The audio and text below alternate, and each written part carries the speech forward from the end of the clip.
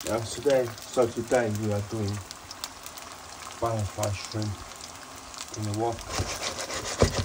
I combine 2 oils, coconut oil and sunflower oil.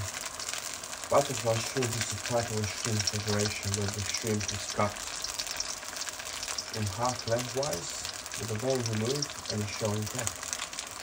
That way you're creating a butterfly like a pillow. Very easy. With this preparation is often used in shrimp dishes that require a larger surface area. The breeding and cutting such as shrimp scampi or fried shrimp.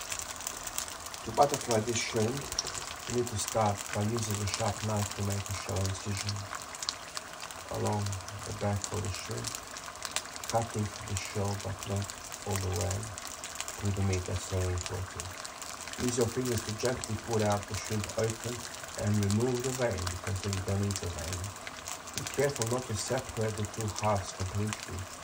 Rinse the shrimp under cold water and pack dry before cooking. It can be cooked in a variety of ways. I chose a wok, but it can be cooked. It can be grilled, baked or fried. They don't say here. They could be done in a wok on the internet, but they can be done. And that's it. I'll see you when I serve them in.